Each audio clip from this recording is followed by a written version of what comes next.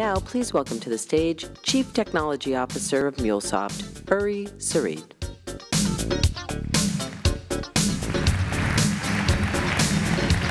Hi, everyone. Thank you. Great to be back here in London. And I wanted to welcome you to MuleSoft Connect 2025. That's not a typo. Up here on the stage, we actually are in 2025. You're back in 2019. And the reason is that I wanted to show you the outcome of a lot of the stuff that you guys are doing today, that by 2025, we've created an incredible step change in what we mean by service, in the world of service. Now, in previous Connect demos, we focused on particular industries, whether it was healthcare or factory automation or retail, but reimagining the notion of serving our customers spans all of these, and that's why I chose this topic. Now, if we're going to go all the way to 2025, it's really important to show you this, but since you've had 6 years to read it, I'll just skip it. So, back in 2019, and the reason, by the way, that I was able to build this in 2019, we actually had all the building blocks to create incredible customer service, right? So we had amazing integration platforms to be able, as you just saw, to pull all of this stuff together. And we had ways of engaging with our customers through voice interfaces, right? You could just talk to something, and it would do something. So we broke down that barrier. And we had machine learning, artificial intelligence systems that allowed you to recognize patterns automatically and turn them into automatic actions without somebody having to manually put all of this stuff together. But it was the companies that figured out how to assemble all these capabilities, often built by others, into ways that actually serve their customers in new ways, that ended up being the giants by 2025. And they built out, as we saw before, application networks, right? They took all these capabilities, many of which they didn't have, and created reusable APIs and figured out how to put them together in agile ways, not glue them together, such that as they learned more and as the industries around them evolved, they could move faster than their competition. But it's not just that they moved faster than the competition. They ended up doing the worst thing you can do to your competitors, which is they raised the bar of their market, and they raised the bar of consumer expectations. And in doing that, they established 3 principles by 2025. The first principle is, when you're thinking about service, don't just think about how to service your customer when the problems happen. Think about how to prevent the problems from happening to begin with. In other words, problems will seem to just fix themselves, and we'll see an example of that in a moment. The second one is everybody in your company is in service, and that means an investment in making sure that everybody across the company is working in the service of the customers in very direct ways, not just as a poster on some wall. We'll see that too. And the third is that in the end, service is the product. The service that your customers get, whether it's purchasing time or when they actually get the value, that is the service that the customer is buying from you. Okay, now, we're about to go on a trip in order to demonstrate this. This is the demo session. And on this trip, we're going to have a lot of things go wrong, but because we're in the hands of these companies, we're going to see how these companies still manage to meet our objectives. Because these companies measure themselves by whether their customers, actually meet our objectives. So let's start with our first problem. Our first problem is called a bump in the road. In fact, as you'll see, it's thousands of bumps in the road.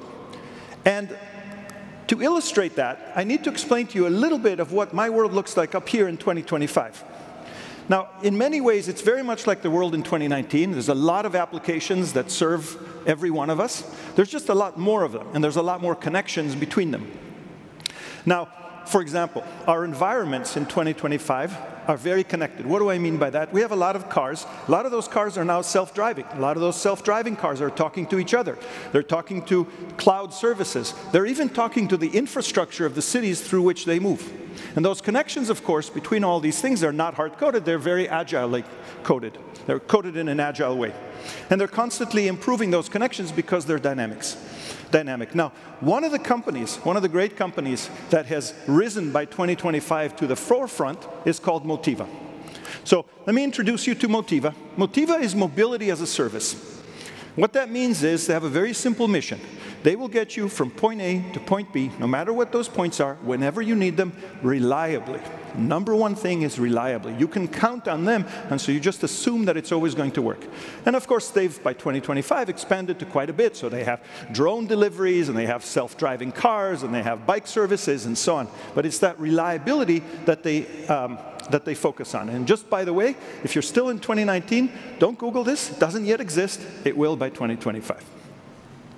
OK, now, the customer service is amazing. And I kept saying that it's all about reliability. Now, what does that actually entail?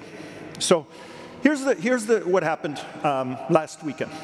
So we realized that this next weekend, we as a family have an opportunity to get together as a family and take a road trip and go enjoy ourselves. It's a relatively rare occurrence. And so we jumped at that opportunity.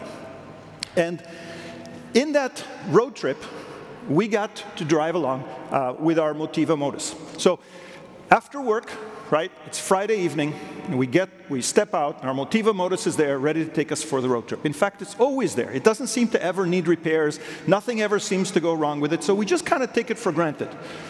In fact, something was indeed wrong, but something was wrong before that. Motiva was already aware of it. Motiva was already fixing that. So let me explain how that works. So what happened is, on Wednesday, the Motiva control room started to sense a problem. Here's an illustration of the Motiva control room.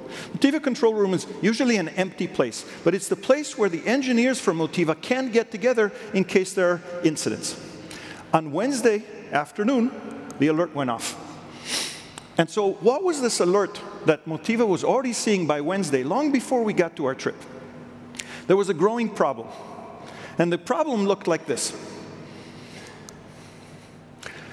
Here's an illustration of the fleet of cars and the pressure sensors that are on those cars. And this is what the Motiva engineers were seeing. So they looked at this, and they said, what's the anomaly? Well, let's first explain what this graph shows. You're seeing from top to bottom the car pressure, the tire pressure on those cars. And from left to right is time. And at the top, you see that thick bar. That means that most cars are operating at standard pressure.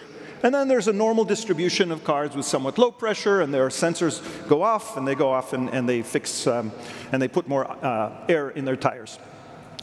But all of this is being read by machines with anomaly detection. And so on Wednesday, the pattern changed. And it's the anomaly detection that actually alerted us to this. Now, no one tire pressure seems off, but the pattern seems way off, and that's why the alarm went off. So that's the data that the engineers got together and saw. And when they looked at this, they said, this is actually really serious. Why? Because, look, since Wednesday, the roads didn't fix themselves, and the car tires didn't get any stronger. So something is really wrong, and something is wrong with the data. In fact, something is likely wrong with the sensors. And if we've got a whole bunch of faulty sensors out there, that's a real problem, because there's a lot of cars driving around with flat tires without the sensors, and that can lead to accidents, and those are our customers. And so in 2019, that would have mandated a recall and a big announcement, and really bad outcomes for both the customers and the company. So this is very, very serious. What could they possibly do about it? So that's the thing that has changed in 2025. Now, to explain to you what the engineers can actually do about this, I need to introduce you to my Motiva Modus. So, Motiva Modus, come on up on stage. We've got one here.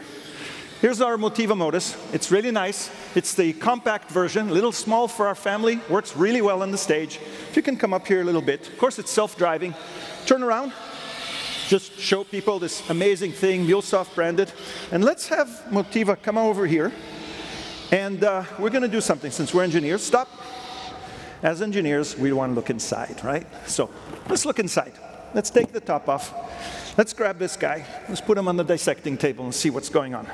Engineers couldn't do this, but we can here on stage.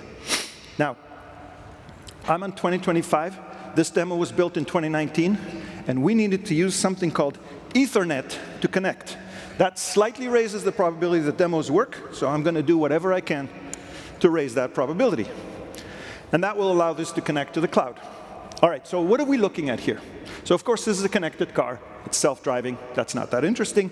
What is interesting is all the data that's coming off of this. So you see here in blue lights, those are velocity sensors. They sense when a magnet goes around. They pick that up. And the data, every time that a magnet goes around, gets sent to this Raspberry Pi. In here, all it does is it counts how long did it take since I last saw the rotation and figure out the speed. Similarly, we have pressure sensors. So the rotation speed and the pressure sensors get put together, and there's not a lot of intelligence on this. It simply pumps them up to the cloud. In fact, specifically to Cloud Hub. And on Cloud Hub, there are two applications, two Mule applications that are running. The first one collects all that data, cleans it up, and sends that on to a second one that actually processes that data, puts it in buckets, understands what it is. It's effectively a process API. And that process API then made available to an experience API that creates a UI. So if we can go up here to the UI, you see the user interface. You see basically a display that the driver would see in their car to indicate the state. If there were a driver, and if there were a dashboard, which there isn't because it's self-driving, so in fact, this is just an illustration of the data that's actually getting into the Motiva cloud. OK, now, let's understand this data. So take a look, for example, at the top left. You see the front left tire. And there's actually two graphs going on. There's the pressure, which is at around 30 psi. That's normal. And there's the speed, which is 0, because nothing is, in fact, moving forward. So let's crank up the speed on this and see what happens. Look at the bottom lines. And let's see if we can register the speed. If the bits are going up, then the speed will go up. Yep, sure enough. All 4 tires are registering that they're going around, right? So the speed is increased. If we turn off the speed, and we wait a moment, you'll see that the speed sensors go down. So establishing that whatever's going on here is exactly the data that's being sent to the cloud. Great. How about the pressure? So we see all the pressures are roughly normal. They're around 30 psi. And now I'm going to look for my handy-dandy stick of reducing pressure. I don't know. Oh, here it is. Here's my pressure reducing stick. And I will poke that into the valve and start to let some air out. And this is the rear right tire. So look at the rear right tire. There it goes. And we're managing to detect that the pressure is low. Great. So this is a fully functioning car. And pressure readings and speed readings going up to the cloud, we can measure that. OK, now, how does that help the engineers? So they say, OK, we have all this data about the car. We know we can't trust for some of the cars the pressure readings. But one engineer remembers geometry. And she remembers that back in geometry class, the tire that is flat should be spinning faster. Why is that? Let's take a look. Tire that's flat is smaller. Smaller tire, to keep up with a big tire, has to go around faster. So if the car is driving straight, then the tire that's slightly low on pressure has to go a little bit faster. And that differential speed lets you predict the pressure from the speed. That's the aha moment. So there is maybe something that the engineers can do about this, right? So now they put it up on the simulator and try to figure this out. So the first thing they say is, Motiva, just simulate a car for me. And there it is. It's exactly what we saw before. And then we say, OK, Motiva, simulate for me a deflation after 7 seconds. And you see that the pressure, of course, went down, because it's a working virtual pressure sensor. And you see that the speed went up a little bit. And if we put them all together, then it's easier to see that just as the pressure goes down, so the differential speed goes up. So I should be able to predict one from the other. If I have a failed car, where you see that the pressure sensors aren't changing at all, but the speed, the differential speed does go up, that means that I've got a bad pressure sensor. So 1, I can predict the bad pressure sensors. 2, I can swap them out, just ignore them, and instead simulate what the pressure should be, derive it from the differential rotation. Sounds like a great theory. Now, I've got a lot of data, though, to back it up. So how do I do that? Remember, I've got data from lots and lots of cars. When you filter it just to the ones who have working pressure sensors, I can figure out the correlation between them. So I take a lot of data, and I run it through millions of cars, and I put it all together, and I come back with a very predictive machine learning model that lets me predict the pressure from the differential speed, even if the car is turning around and so on.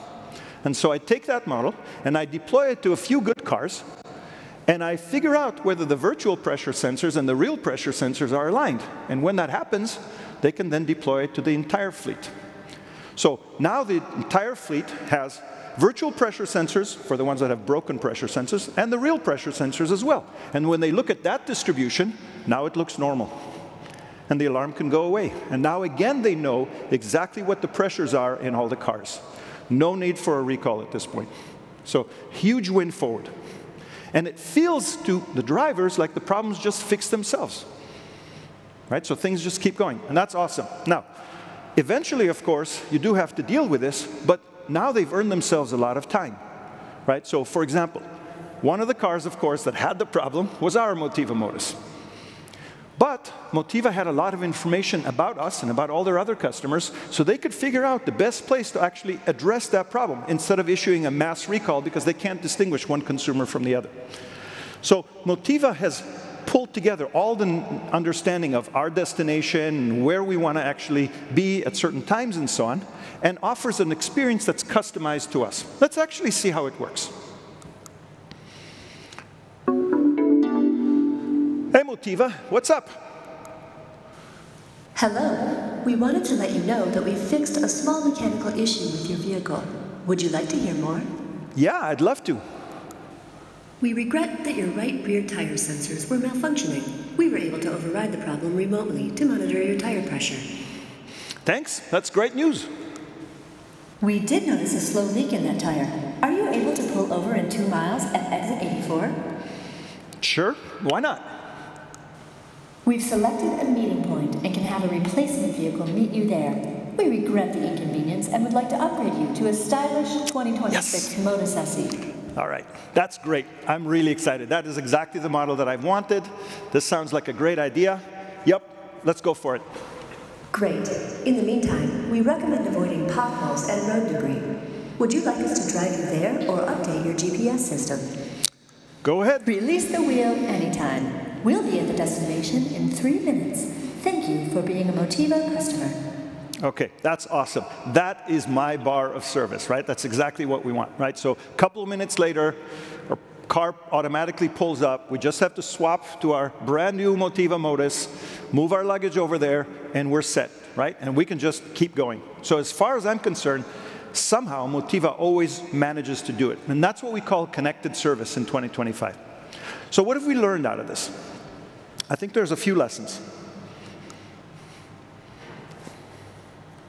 When you encounter a bump in the road, so to speak, the first one is the entire company, the engineers, the salespeople, everybody is in the service of the customer. And you have to invest in order to make that happen. It doesn't just work on its own. It doesn't work just from posters.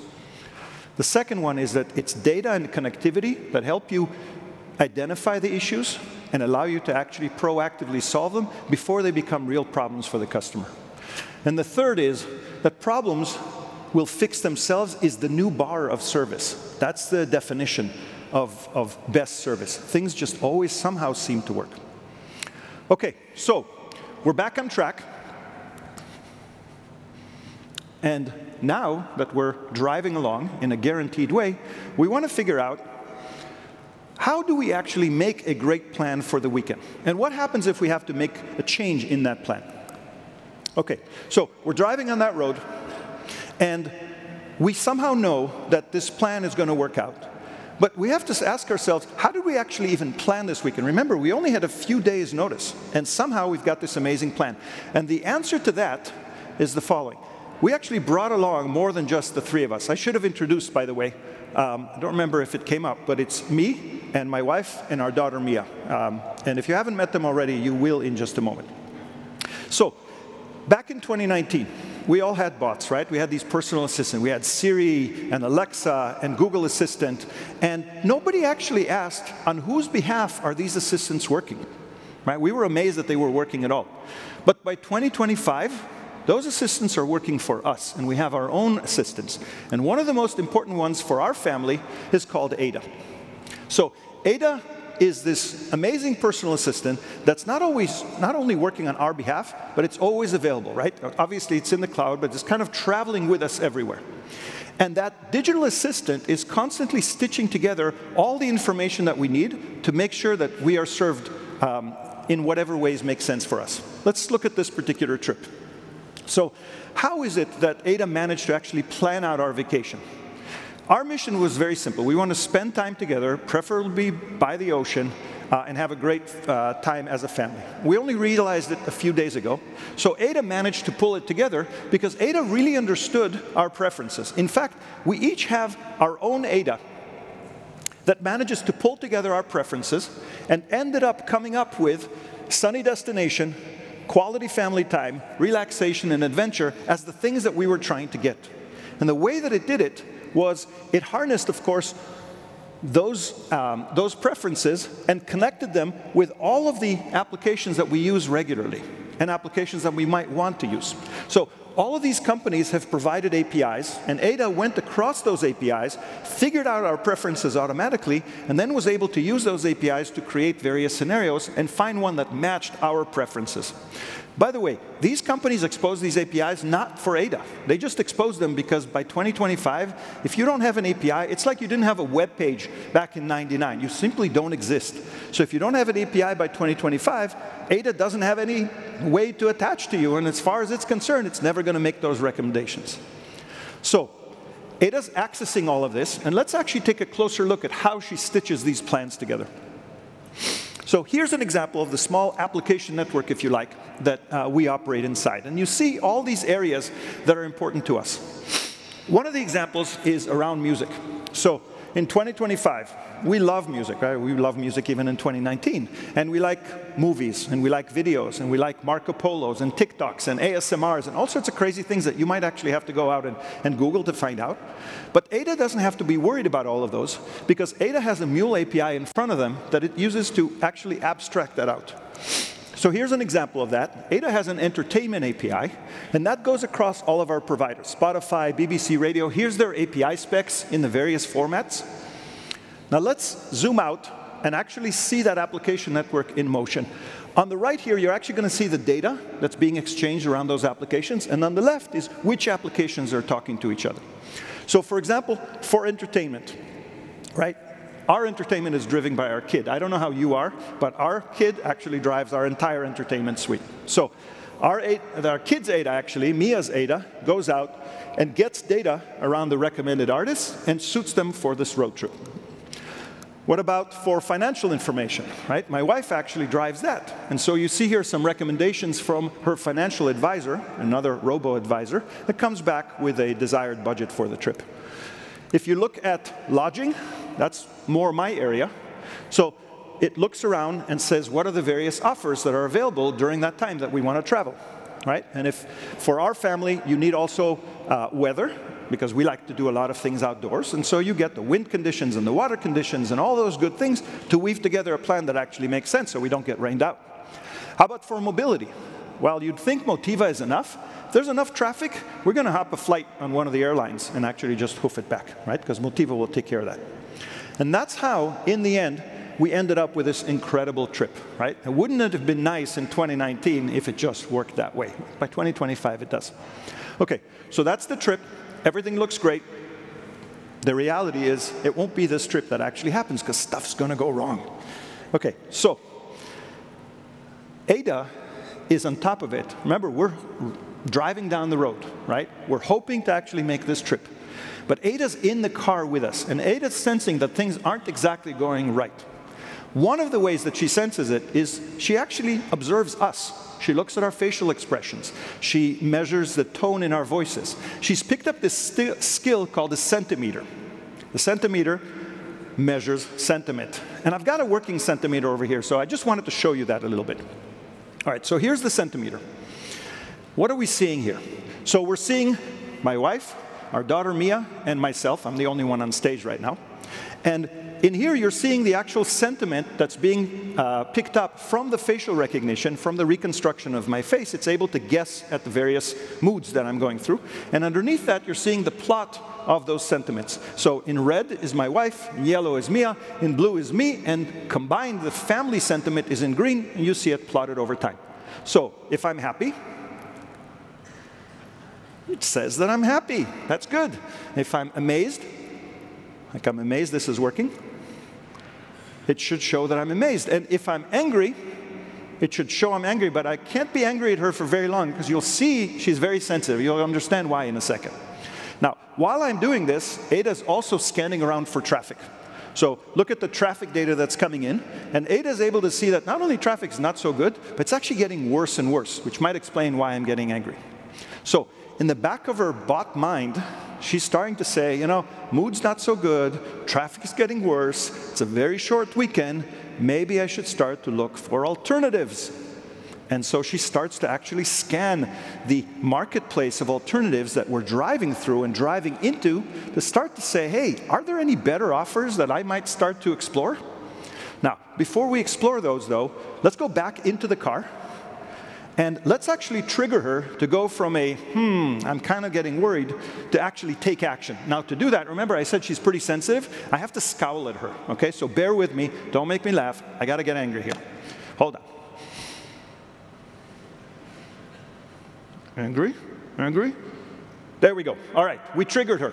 So she went into proactive mode, and she's actually going to go into that marketplace and figure out what other alternatives can I actually make for this, for my family here. OK, so to do that, let's go and look at the marketplace again.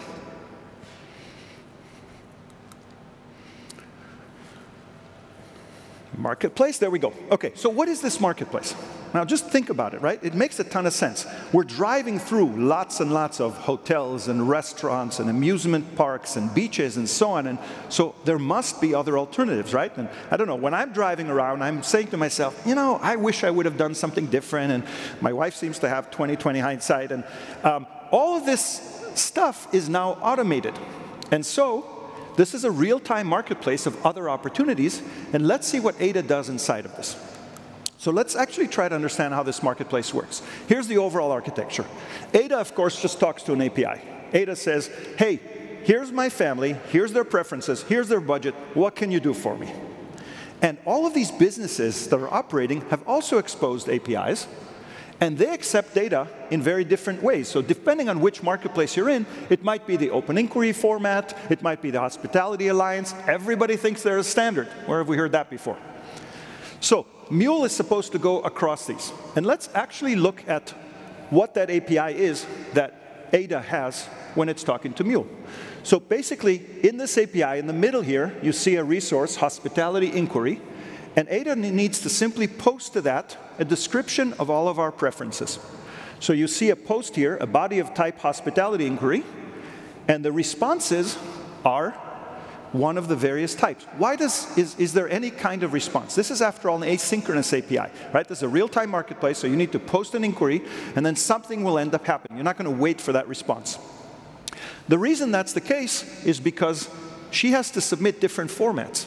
And in order for us to see the format she submitted, we just happen to return it in the body of the response, right? But it's really a 202 accepted. So if we actually look at the modeling. Actually, I'm going to go back one and explain one other thing. If I can go back one, and one forward, and one more forward. OK, I'm going to explain one more thing on this. And that is that I need to understand how the hospitality inquiry is related to these three different formats that I need to submit. And I could have done just a data weave mapping between all of these, but there's a better way, actually, to model the data across all of these. So let me explain, right? We're all talking about hospitality. The fact that there's different combinations shouldn't matter. So I want to actually model the atomic pieces of the data, and I do that through this library. So this library basically says that any hospitality piece of data, or any hospitality API, will always consist of the following atoms: location information, people information, transportation information, and so on. And then the various formats are just combinations of these. So if I look at hospitality inquiry, it's just a union of all of these pieces of data. And the various marketplaces I can see now are just subsets of that data, right? That's a good way to actually model something that's going to be really long-lived using RAML data types specifically. OK, so now that I've understood how the model works, Mule is going to do a couple of other things. We know it exposes a web API. It also, since it's acting on our behalf, it should tokenize the sensitive data. And later, when the data comes back, it should detokenize that data so that the marketplace doesn't violate our privacy by seeing too much information. Second thing is that this is a real-time marketplace, so it works on publish-subscribe. So Mule also mediates that and publishes the information into, in particular, a Kafka topic. We're using Heroku's Kafka as a service. So this is a Kafka topic that is listening for events of type inquiry, and the marketplace players will come back with different offers that our ADAs can take or not take. Now, let's look at that very first Mule, okay? If you open it up, there's a web API at the front, but what's really important is that there's another API in the back. I know it's pub sub. I know it's not request response. It's not a web API. It's an evented API.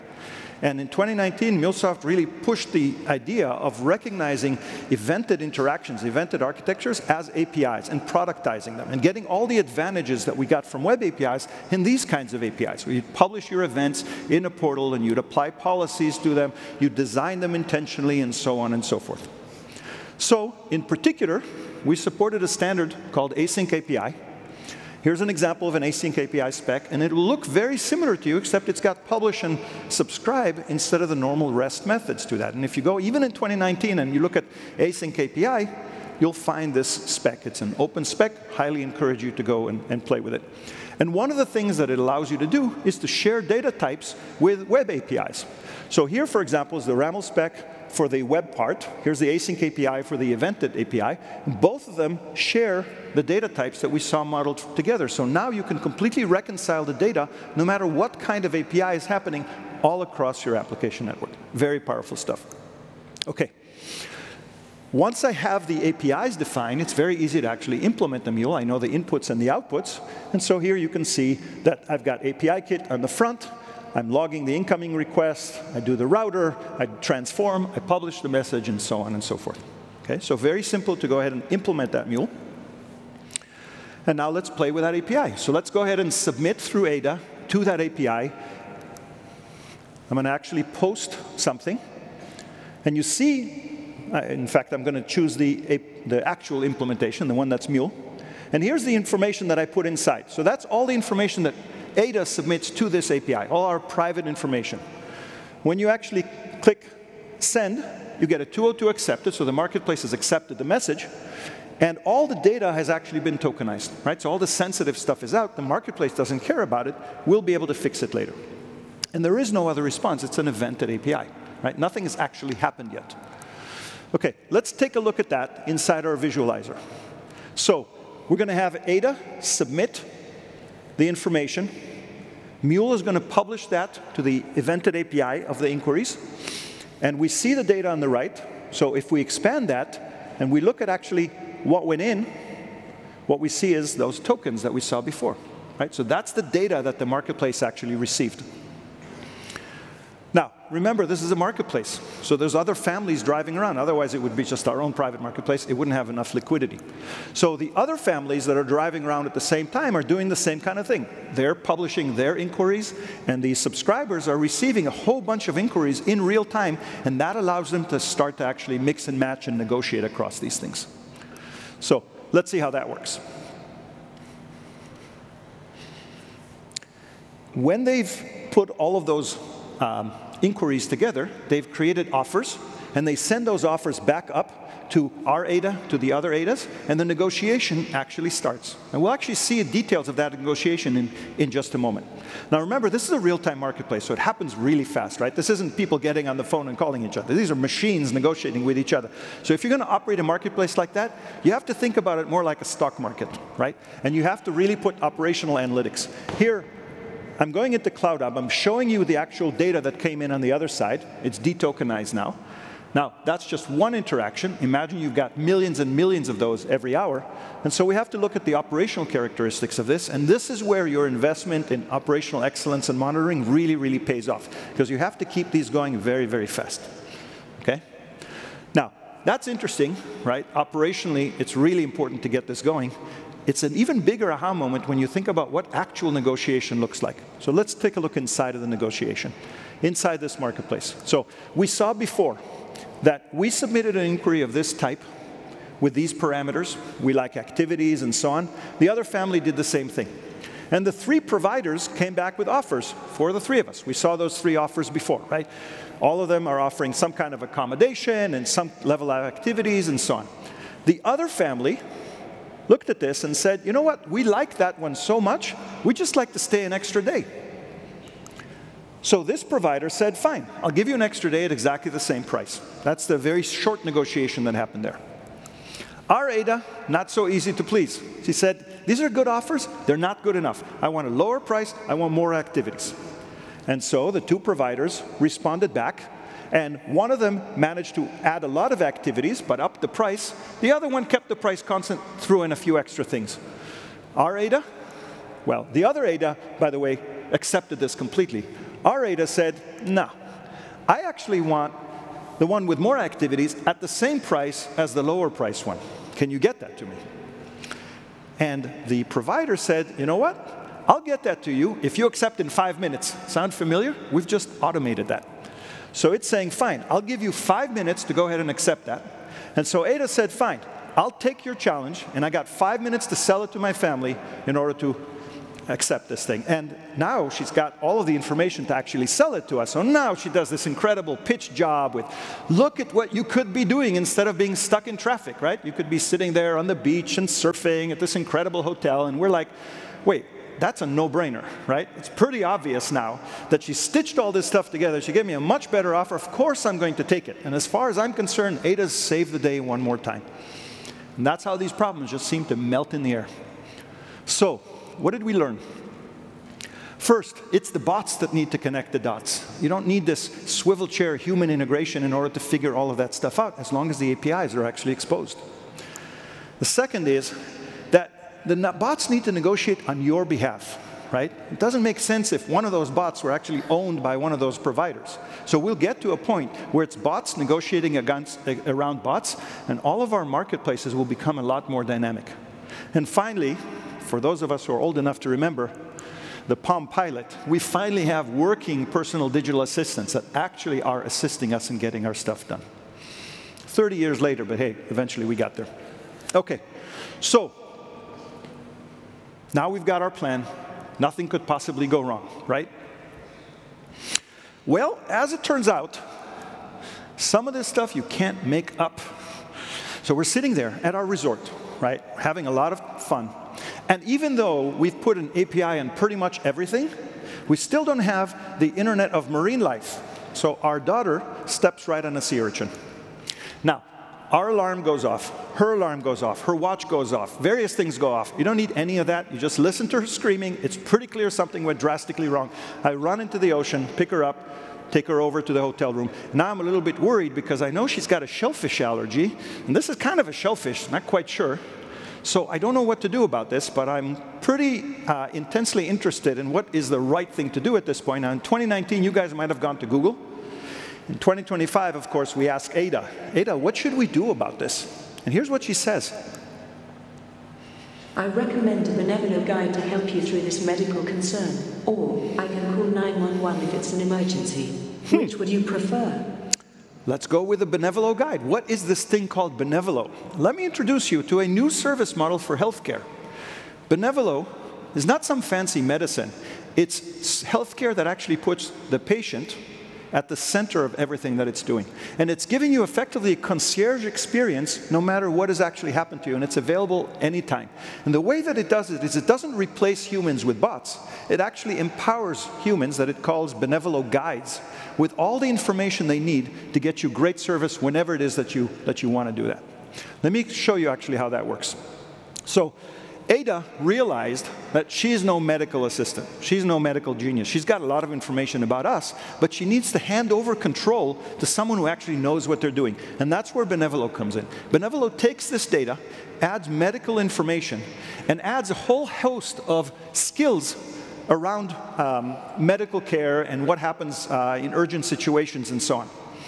So that's the role of Benevolo, is to take that and wrap it together into an experience and put that in front of these Benevolo guides so they can do the right thing.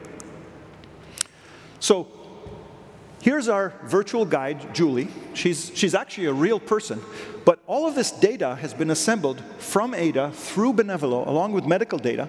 And also, Julie has been trained at the thing that humans are really good at, right? Which is empathy and soft skills and so on. And she's trained on a lot of case data, which was collected through Benevolo in the past and through Ada in the past. So Julie, as the virtual guide, teleports into our room. What does that mean? She just appears on the screen inside of a hotel room, right? But that's good enough. So here she is. She matches us, Benevolo matches us with Julie, and Julie appears. And Julie is a very calming voice, but Julie comes armed with data. Julie understands that we need all of these items, and she says, hey, get all of this stuff ready. And Julie helps us to actually remove the spikes. I'm going to spare you that part of the demo. Not very exciting.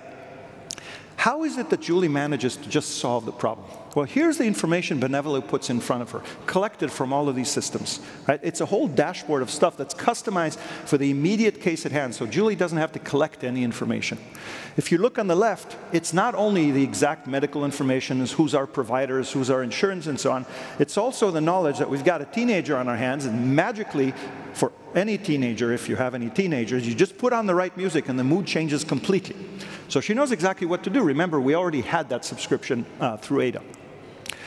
The next thing is you look at all of the insurance information, but not only do you see the insurance information, you're also able to say, you know what, the right thing to do for the patient is to forget this particular policy, ask for an exception. We call her Julie the bureaucracy slayer, right? Because she's able to just punch through all of those. She's got APIs to the insurance providers, and she just can punch right through those things. She can also connect us with allergists who know exactly what could be going on. She connects us, in fact, to the local area of urgent care facilities so we can get Mia over to a doctor and check out exactly what's going on. Sounds great, right? But there's a problem. Remember, we had terrible traffic. That's what led us to here. So how are we even going to get to that urgent care center quickly? Well, remember, Julie is a bureaucracy slayer. Turns out she can slay more than just that, because we're actually in a place called Ocean City, and Ocean City is a smart city. So Ocean City puts its infrastructure behind APIs at the service of not only its residents, but also the visitors. So Ocean City, in fact, advertises that. That's why people go to Ocean City. It's like, if you come here, we'll get you to your destination, we'll help you park. If you've got an emergency, we'll deal with it. So it advertises this as actually part of its value. How does this actually work? Of course, it's built on API-led layers. So if you look at this eye chart, and you don't try to grok the whole thing, but if you look at the lower left, you'll see that it took several of its systems, for example, the traffic control systems, traffic lights, and put APIs on top of that, and put process APIs like route planning on top of that. And usually it exposes it just to emergency services, but actually it's available to services like Benevolo as well. So let's look at that API. That API is a priority routing API. And what it does is, if you've got a priority routing request and you have a good reason, you can submit that. So here you can say, I've got a personal medical emergency, and I need to get from that place to that place. And the urgency is medium in this case. OK, so what should happen when we actually submit a request here? So let's go and hit send. What you get back is a thank you. That's it. It's a 201 created. It's another evented API, right? I'm not able right now to give it to you, but I've received your request. And what does the city do if it accepts this request? Does it just send an API to a traffic light and turn it green? That'd be a pretty big disaster, because what about the cross traffic, right? So you never actually put an API on top of a traffic light. You actually put it on a whole intersection and let the intersection manage the traffic inside. So what does an intersection API actually look like? Let's look at that. Here's the intersection control API. And for this one, you basically say, I want the north-south traffic in 6 seconds to turn green, and let the intersection make that happen. So let's see what happens when we hit submit to that one. We get, thank you. That's it. And I'm going to make that happen whenever the traffic is actually managed. So that's not a very satisfying demo. Let's actually look at what happens when we program the city. So let's actually look at a simulation of traffic lights. Couldn't actually do this on real traffic lights. Here is the route that Benevolo found for us. Now, in 2019, this route is optimized for traffic. In 2025, the traffic optimizes for the situation. So if we zoom in on this route, and we look at a particular intersection, it's not that interesting, But if you zoom again, once you put APIs on top of it, you'll see that when we send in a request to that to say turn green, one of them turns red, and by the time it's turned red, then the other one can go ahead and turn green. Okay, and so if we now zoom out and we look at 6 of these intersections at once, and we start to send traffic, so at the beginning they're just doing their normal traffic light thing, and now we start to actually hit them with APIs, and let's see what happens.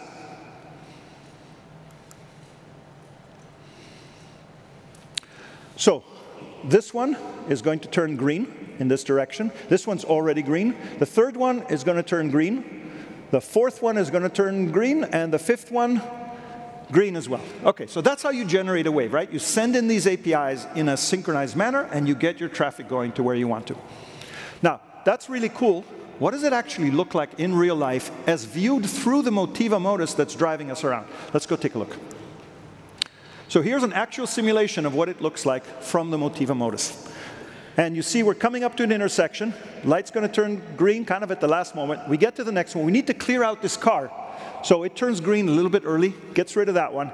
We get to the third intersection. No big surprise, I hope. Turns green. We get to the next one. Now, do we need to preload this thing? No, this car is going to get out of its way on its own, so we can do it at the last moment. This last one is turned green, and you can tell the pattern. This is what a green wave looks like. I wish I had that back in 2019, but hey, we have to wait a few more years to get there. Fortunately, you'll be happy to know, after we made it to the clinic, Mia was fine, made it to the hotel, no more issues, largely because it's really time to wrap up this demo. So, what have we learned? There's interesting things, and in this case, I want to say, what have we learned about this entire demo of what the future of service is like? I think there's 3 big things that we can take away from this. The first is one of mindset. So, as it turns out, behind the scenes, Motiva actually didn't start out as some kind of connected car company. It was actually a joint venture of a lot of car companies. And it's set to change the mindset of the engineers that worked for it by doing design-led thinking. So the first thing is to actually think, what would be the incredible experience we want to provide to our customers? Start from that. No matter how difficult it might seem, start from that, right? Think of it as an API-led, right? Put down the high bar.